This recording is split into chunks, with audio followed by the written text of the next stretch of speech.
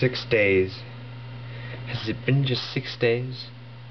To think, only a week ago, the day before my birthday, Tansy was leaving.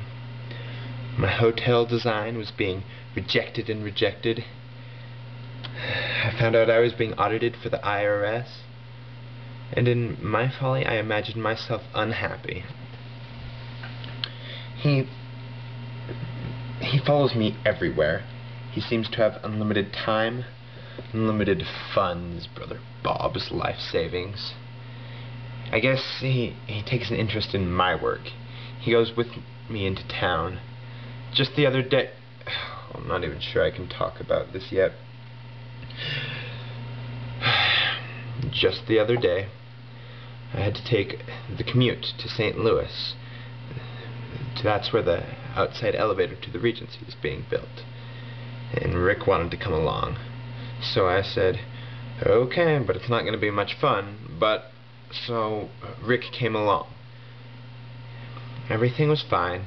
Rick was sitting next to me on the plane. DC-8, I think. He's wearing this little pilot's hat that he bought at the airport and leafing through his bound copy of Red Book when suddenly the plane starts shaking and the safety belt lights come on, and in fact people are starting to get a little alarmed. And what does Rick do in the middle of all this?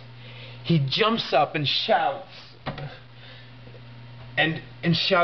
urinate, urinate, or your kidneys will explode.